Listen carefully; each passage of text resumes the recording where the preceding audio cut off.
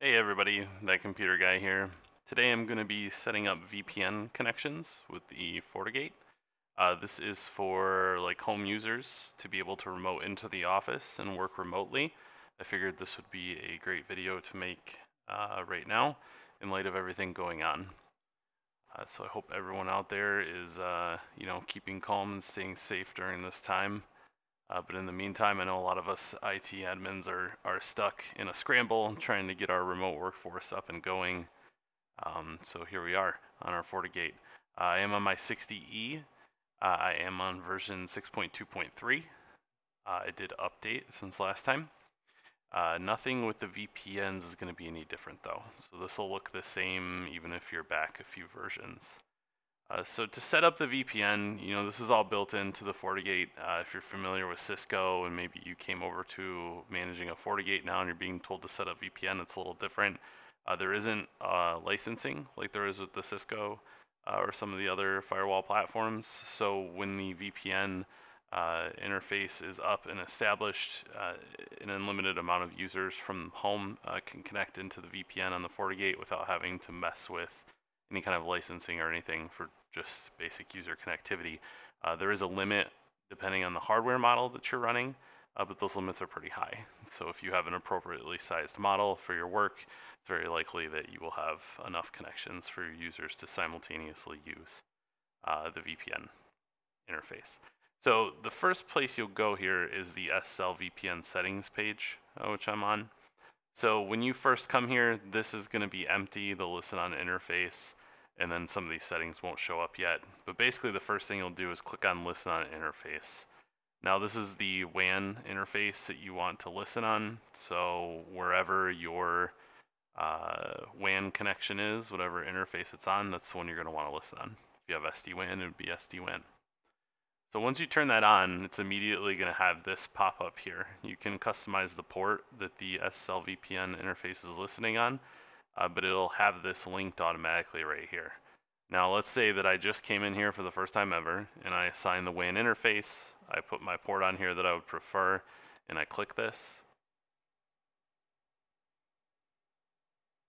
So as of right now, I'm not going to get anything because there is no rule allowing any kind of connectivity into the environment, right? So even though that doesn't work when you first click this on, don't worry about that yet. So now we'll come and look down through the other items here. You have an idle logout timer for if somebody is inactive, for 5-10 minutes or whatever you want to set it to. The VPN connection will drop. It is using the factory certificate, which, assuming you're watching this video, you're probably in a hurry. This is okay for a moment, right, to get everybody up and running. You can require a client certificate on the other side if you'd like to match. And here is the address range that these users are going to get assigned to, right? So when you connect to a VPN, what IP address are they going to get? This is how it's set by default. It gives them this range. The range is really, it doesn't really matter what range they're getting. But if you'd like to specify, you are able to click specify address, and you can assign an address object if you've set one up. But we'll just assume that we're going to automatically assign. Now, DNS Server is interesting. This is something to pay attention to. Now, by default, it's going to be set to the same as client. Generally, you're going to want to specify, only being because usually if someone is logging into the VPN to connect to assets that exist within the office environment, it's very likely that they need the DNS records to be able to connect to them, maybe like user shares or some such. A lot of people connect by name and they don't know the IPs. So it is kind of important, or is very important rather, to specify the DNS server here and actually have your DNS server set. So if you have an internal asset DNS server that has records for internal assets, you will want to forcefully specify the DNS assignment when people connect to the VPN. Now I have my home DNS server here, and then as a backup I have Google. So that's good. Now, the last thing that you need to pay attention to here is by default, this user groups is not going to have anything assigned to it, and it's going to say full access portal. Now, the portals are just ways that you can segment, who has access to what when they connect to the VPN. You can also do that additionally with firewall rules. But if you were going to do it with the portal, you would come in here and basically you double click this. And let's say we're going to do the full access portal, which is very likely what you're going to be using in a pinch. And then you can assign the users or groups that can get to the full access portal. And I'll explain the full access portal a little bit more here in a moment. So users and groups. Admins is a group on the firewall that I created previously. Its members are my account only.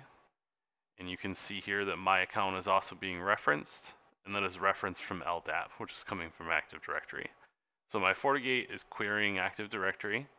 Active Directory is presenting the users to my FortiGate, and I'm going into my FortiGate user settings, and I'm assigning by LDAP this user, and this user is placed in the admins group, and the admins group is referenced to the full access portal. Okay, so real quick before we go over to the portal, we would just click apply here, and then it would be active at that point. It's straightforward to set up this part. There is additional configuration needed though. So now we have a portal, we have a WAN interface, and it's listening. So we've gotten that far. Now, just to show you real quick with the users. So let's say you need to have this up right now and you don't want to mess with, tying in LDAP and everything. That's okay. You can come in here and you can create a local user and go through it, make credentials. And then you could take that user, which you can see mine here is being queried by LDAP. And you could come into a user group and you could throw them into this admins group that I had created. So you would just click this, and then here you see there's a local user guest. So let's say you have 20 users, you just click them all on. They'd be part of the admins group, and then you can assign the admins group to the full access portal. It's just an easier way than you having to go through and assign them individually. Just put them all in the group. So we've completed this page, we've applied it, and now let's look at these portals. Okay, so again, there's 3 portals. These are set up by default. There's the web access portal, the tunnel access, and the full access. Again, you're likely going to be focusing on the full access here. So now what are these settings, right? So full access portal is the assets that the person has access to when they connect to this connection. You can limit users to 1 connection at a time. So if you don't want someone to be able to log into multiple computers at the same time with the same account, you can click that radio on. It is going to be in tunnel mode by default. Split tunneling will be disabled by default. Now, what does split tunneling do? Okay, if you have split tunneling on and someone is at home, right? If they go to Google, if split tunneling is enabled, that connection is going to route out their home internet and go to Google. If split tunneling is not enabled, that's going to tunnel back to your office and then go out of your office's WAN to connect to Google. So if you want your users to go out the WAN connection at your office, then split tunneling should be off. Now, why might you want to do that? If you want web filtering to be applied or some sort of security profile to be applied, even while they're at home using the VPN connection, then you would disable split tunneling and you would force every single connection that they make while connected to your VPN to go out of your WAN so that you can filter it as needed. Again, I have split tunneling enabled here. And all that's doing is saying that, okay, if they're trying to go to DT LANnet or server LANnet, it is going to route through the VPN. If they're trying to go to anything else, it will route through their own connection. That's all that means. Source IP pools, obviously, you're probably only going to have one, just like this. You have 1 IP pool that users are coming out of. There's some options that you can set here. You can allow the client to save the password, connect automatically. You can keep the connection alive.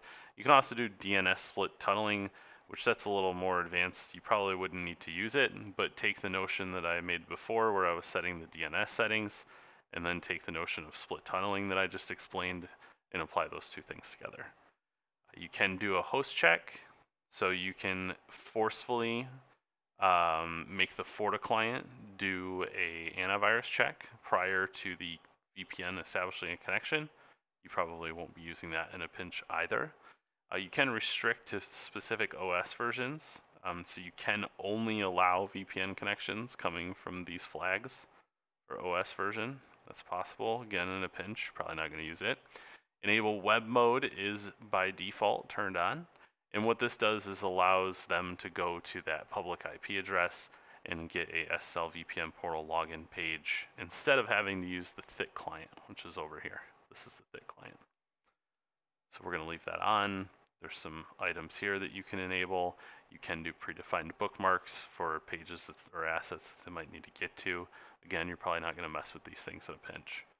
You can enable the FortiClient download, and I will show you what that does in a moment when we get to the web mode screen. So now you've defined what this full access portal is going to allow, what it can connect to.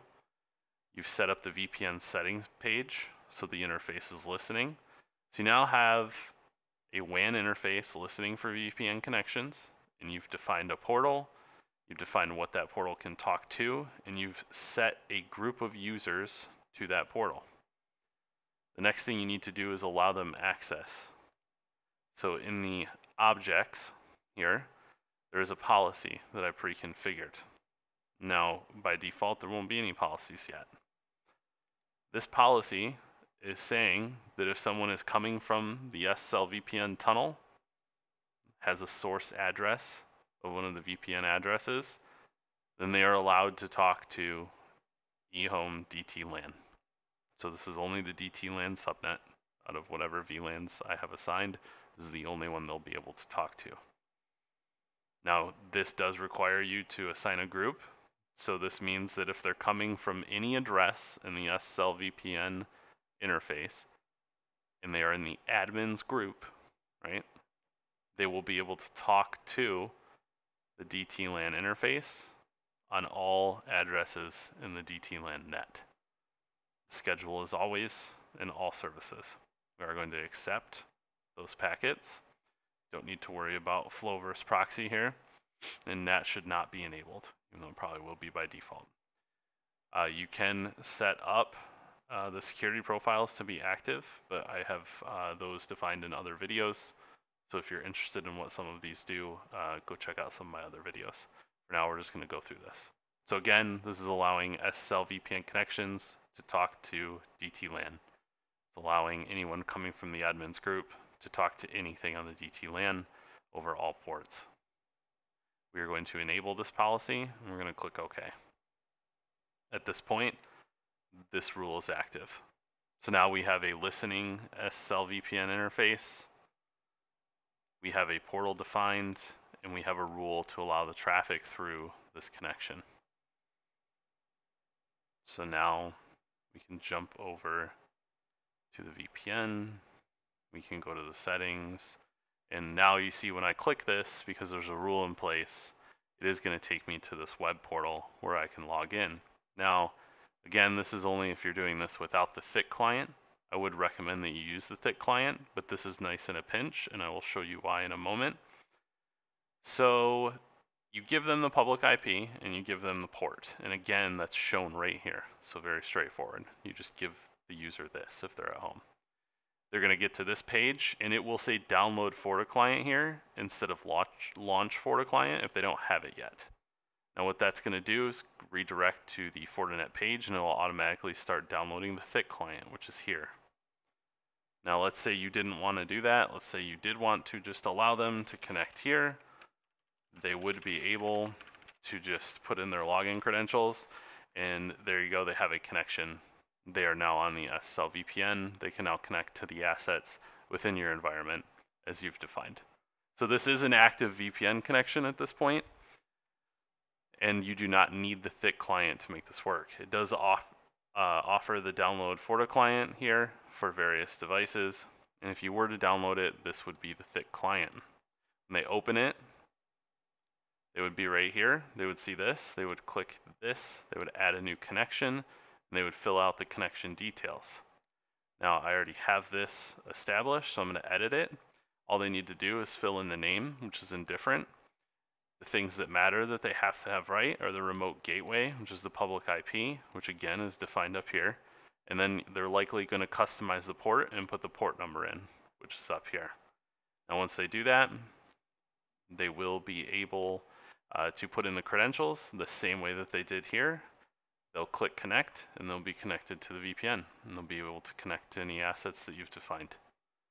Now, one nice thing about the FortiGate is to see if people have it working. The monitor is nice. So I can come here, I can see an active connection and the last time it was active. If you had several, they would all be listed here. There's also some nice monitoring here where you can basically see the events in this log here. Let's see if they'll pull. Yep. So you would see users connecting to the interface here. So basically you would see any connections coming in. If it had a failed login attempt, you would see that show up here. So it does give some granular things for troubleshooting, especially if the user is at home. And you can, if you needed to, you can forcefully disconnect people. So if they were sitting there, you know, you log in and you see that someone has had the connection open for X period of time, you can forcefully end the sessions right here out of the FortiGate. So that's all for today, guys. Again, you know, it is pretty straightforward. Once you do it once or twice, it's pretty easy. The policies are the main things that catch people a lot. You know, people turn on the VPN and those settings that we went through at first and they wonder why it's not working. The policies do have to be there prior to it functioning. If I wanted someone to be able to connect to, you know, the server LAN, for example, I would have to come in here and add the server LAN, and then I would have to add another destination with the server LAN as well. So if you have several VLANs, obviously, you know, you probably go through and create a rule for each one. I'm very granular. Some people do multiple interface policies. I do not. So if I had 12 VLANs, I would create 12 rules and granularly control them that way. So that's it for today, guys. Again, you know, stay safe out there. I know a lot of us admins are in a lot of stress right now. Hopefully this video is straightforward and maybe it'll help somebody get their connection set up. You know, I try to put out one of these a week. I did falter last week. I was ill, but I'm back now, so I should be able to do these every week again. If you guys need any help or anything, you know, a lot of people are in a crunch. Do feel free to contact myself personally or my company, Data Partner, for some help if you need it. You know, we are here to help. Everybody's out to help each other right now, hopefully. And again, take care, guys. Like, subscribe if you like the content. And until we talk again.